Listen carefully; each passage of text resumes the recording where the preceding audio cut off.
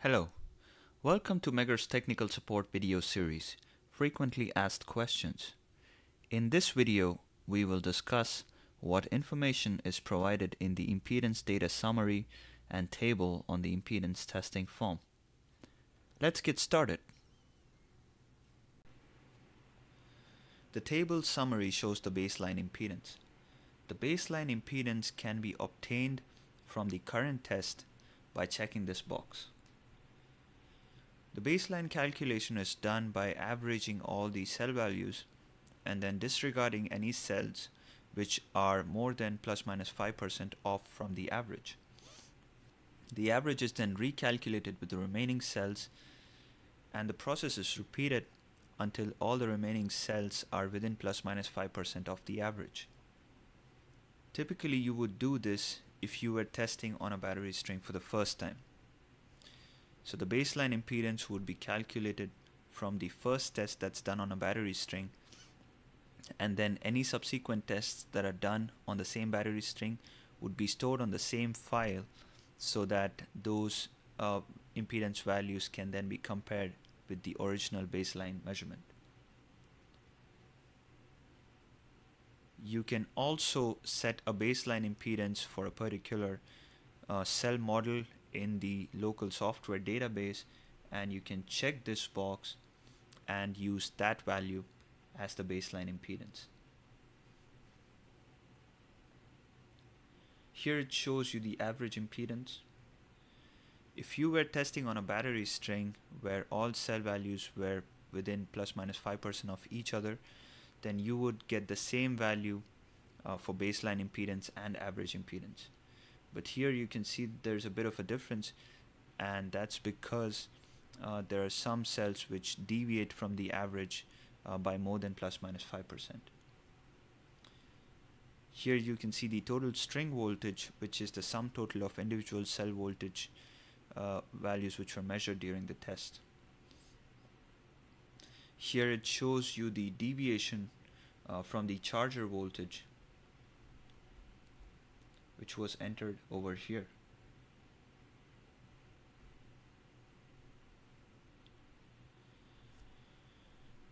Here you can see the unit of the impedance values displayed. In this case it's milliohms.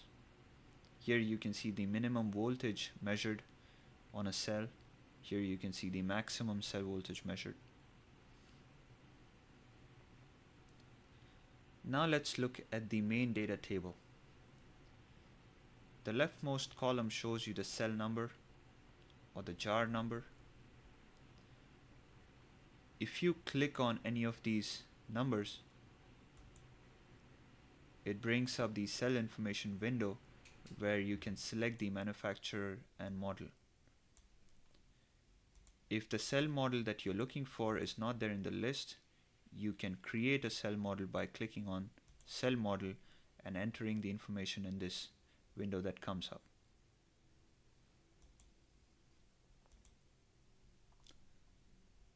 If the cell model is there in the list, you can just select that and then click on OK, and you will see the model appear over here. Right-clicking on the cell number gives you an option to delete jar. So if you did an invalid measurement, or for whatever reason, if you want to exclude a row from the report altogether, you can do that by selecting this option. This column is to add notes.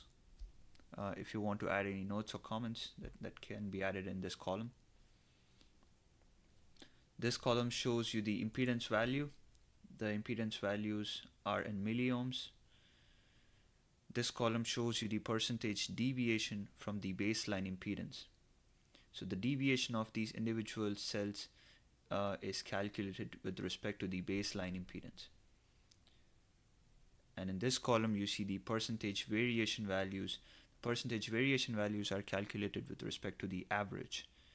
So because the average impedance is different from the baseline impedance, in this case you will see that the percentage variation values are different from the percentage deviation values because both of them are calculated with respect to different reference values. This column shows you the percentage change. Percentage change shows you the change in the individual cell impedance with respect to the previous test. So if you were testing a battery string for the first time, then you won't see any value in this column. But if you did any subsequent tests on the same battery string and stored those test results on the same file, from the second test onwards, you would always see percentage change values in this column with respect to the previous test. Here it shows you the individual cell voltage measurements. Here it shows you the time at which the measurements were done. Here it shows you the cell model as I mentioned earlier, but you can see that the cell model is empty for all the remaining cells. Now if you want to copy this information over to the remaining cells, you can just right click on this column and you can select set all cells to cell 1 manufacturer and model, and when you say yes, you will see that DDM35 appears on all rows. Here it again shows you the cell number, and the last two columns are reserved for specific gravity measurements. If you have an Anton power hydrometer, you can run specific gravity measurements, and then using the data logger that we provide, you can download measurements from the hydrometer onto PowerDB. To do that, you will need to right click on this column and then select the option Load Hydrometer Data.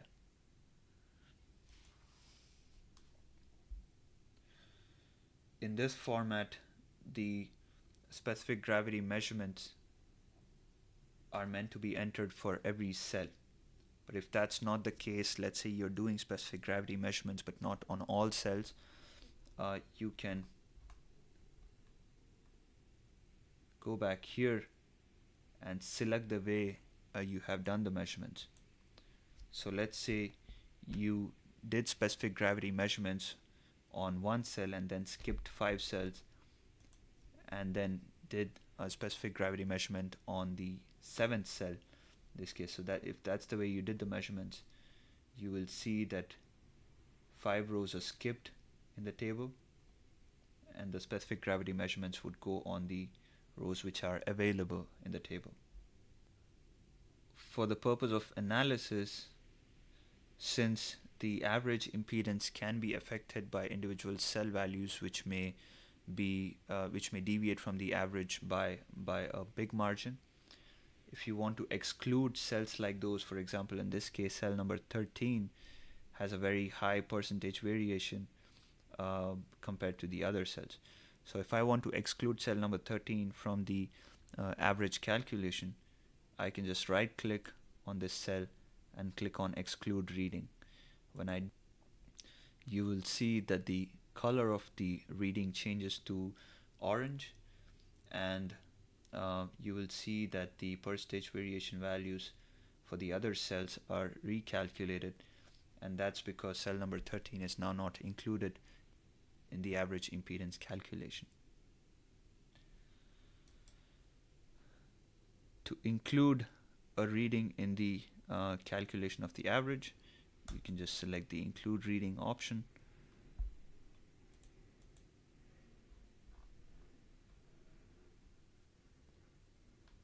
And you can see that it becomes red again.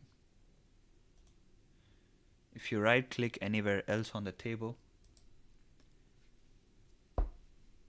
you see additional options to copy the table, to copy it to a CSV format, to select charts,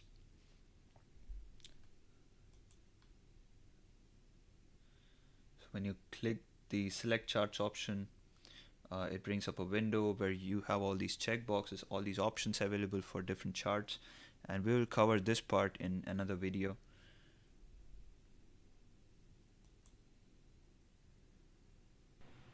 This concludes the video on what information is provided in the impedance data summary and table on the impedance testing form.